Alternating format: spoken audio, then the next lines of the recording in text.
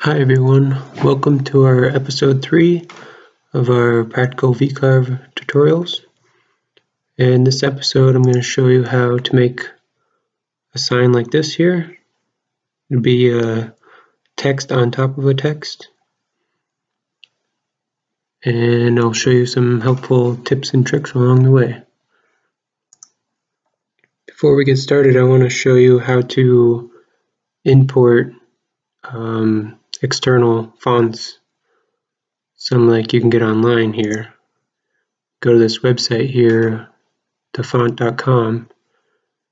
They have many different fonts you can choose from. Let's just pick this one here, this Lovely Vibes.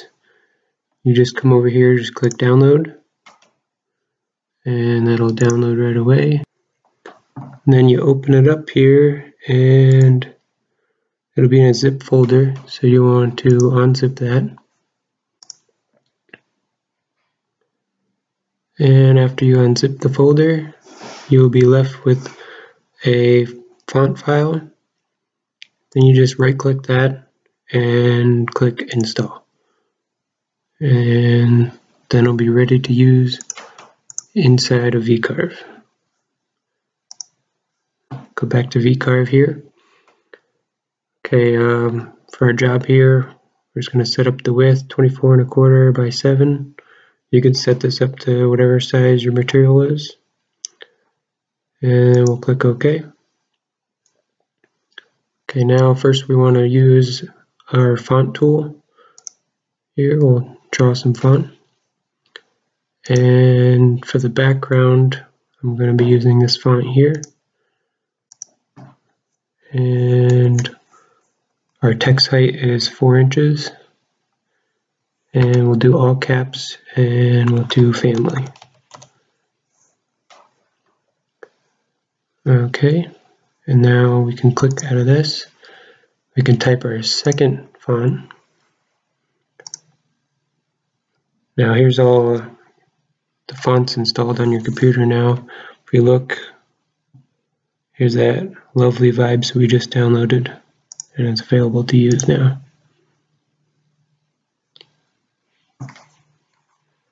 Okay, we could type our second one.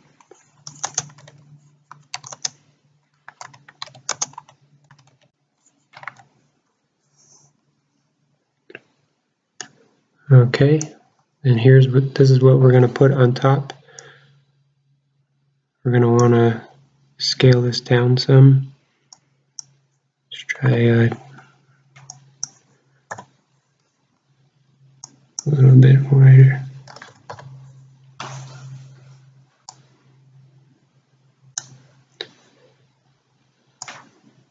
And you can even stretch it a little bit if you want to.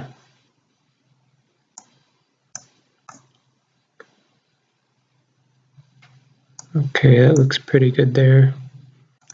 We'll close this. Now what I like to do when I'm using fonts and alterating them, I will copy them and paste them and put it over to the side in case we have to come back to that. So with this font here, I'll bring this up out of here. You can see it's all overlapping here. So we're going to want to weld that all together. To do that, I'm using version 10 of Vcarve. So this is their new feature here. You can just click the Weld Tool and you can replace, and now it just welded everything together. Now if you're using an older version of Vcarve, I'm going to undo that. It's back to where it was. If you're using an older version, you would have to go to this tool here, convert to curves. Now it's converted to curves. And before you weld, you want to deselect all the inside shapes, like anything that this A doesn't touch anything, so we can get rid of that. This here, a little bit more manual process. That's why the upgrade is nice.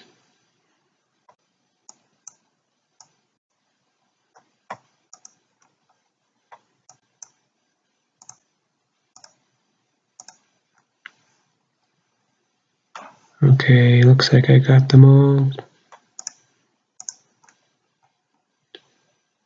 Okay, now when you click the weld tool, now it will weld the rest.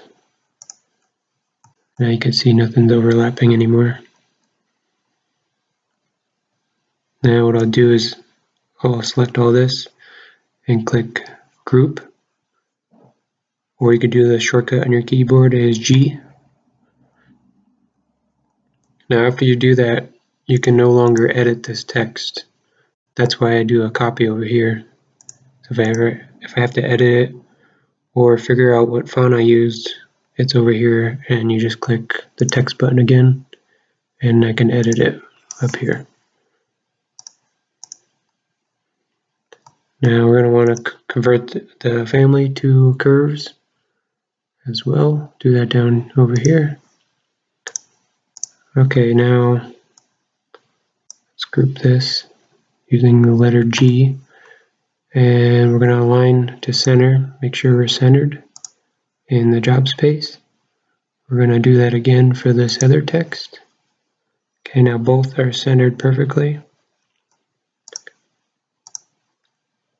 Now what we're going to want to do is we're going to want to offset a line past this text. So to do that, we're going to ungroup this using the letter U on your keyboard. That's a shortcut. Okay, now we're going to want to only select the outer shapes.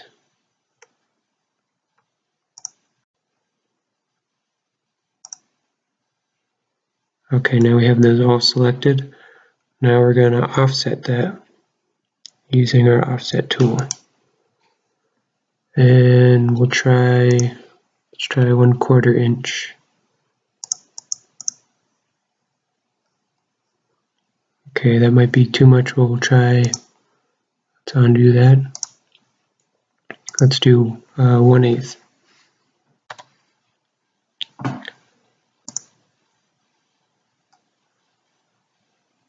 Okay, that looks good. Now, I'm going to undo that one more time. If you select this checkbox here to select new and you offset, it'll now select the line you just offsetted. And then we'll close this.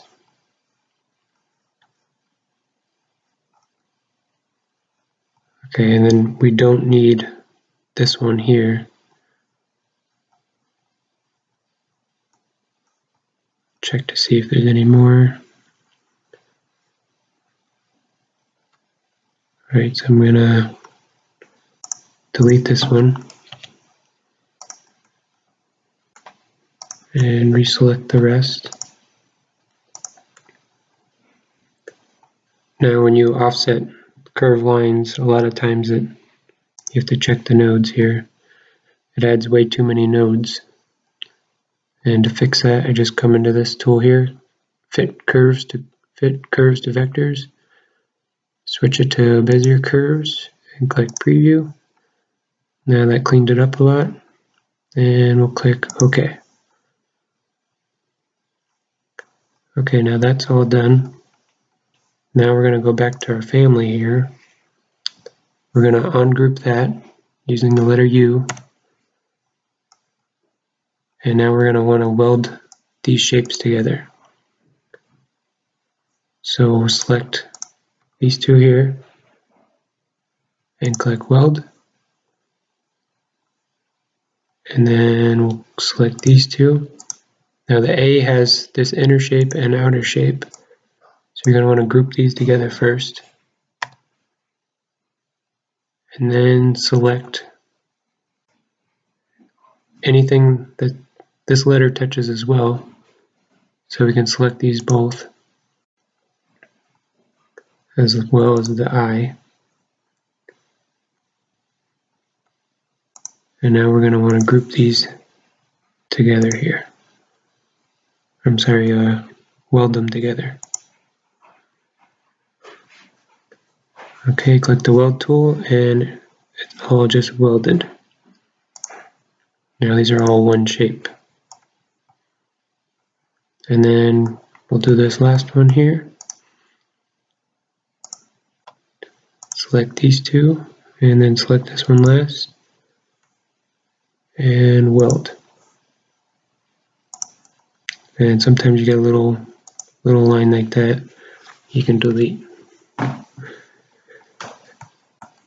And that takes care of all of that.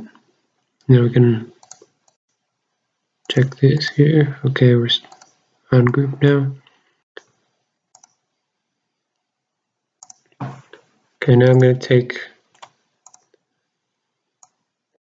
this center text here, and I'm going to group that all back together. So we'll select all these.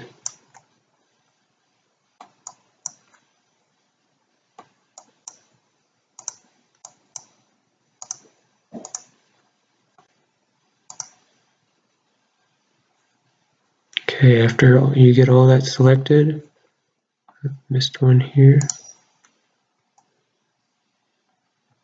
Make sure you got it all.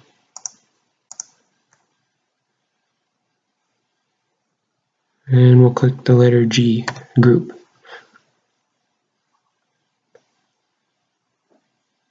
Okay, now we're going to need a box around the outer family word here. So we'll go to Draw a Rectangle tool. Now I'm going to put a border from the edge, 1/2 inch from the edge. So to do that, I'll start in the bottom left here, and I'll type in 0.05. That'll be 1/2 inch from the X, 0.05 from the Y. So that'll start our point down here, 1/2 inch from X and Y. And then you can figure out what size you need, or the easier way to do this is every place you can type in numbers on Vcarve, you can also do simple math formulas. So for X, if you type in X, which would give you your entire X width here. Now we did 1/2 inch from this edge and 1/2 inch from the other edge. So that equals 1 inch if you add those together. So we'll do X minus 1, and then type in the equal button, and that'll give you your total width minus 1, and that'll give you what, 23 1/4. And we'll do the same thing for Y. Do Y minus 1 equals, and then that'll give us the Y dimension here. Now just click Create. Now it's a 1/2 inch from the whole border all the way around. Now we want to close this. And now we're ready for toolpaths. So come over here to your toolpaths.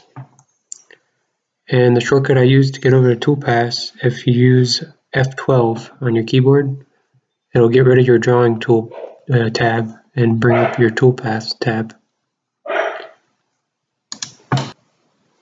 Okay, so we'll make a toolpath for the center text first. So we'll select that and then go to Vcarve. And then since this is smaller text here, we don't need a clearance tool. And I use my 60-degree V-bit. We don't need a flat depth. And keep your start depth at 0 because we're going right off the top of the surface. And then come down and click Calculate. Now that just gave us our toolpath there. We can come over here, click Preview Selected Toolpath.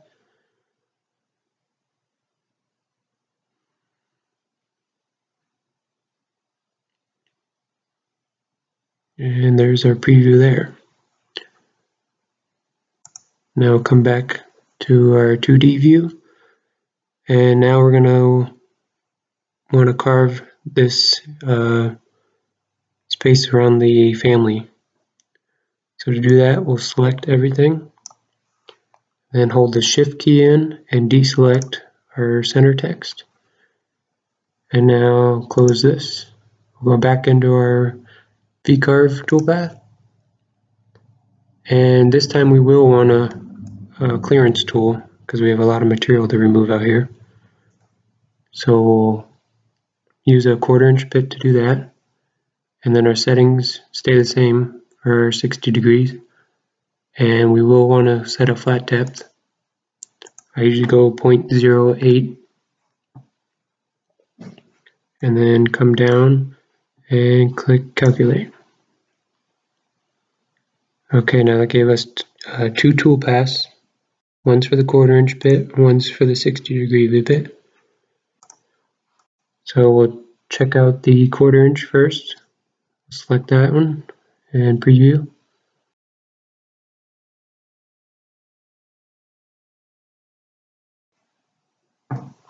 Okay, as you can see, it took out most of the material there.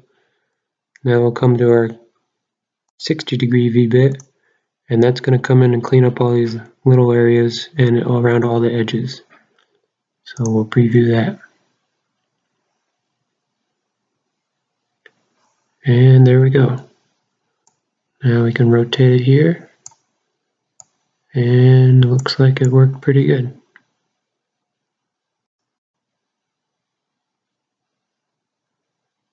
Alright, that concludes this tutorial, and I just want to give a thanks to everybody that's supported me so far.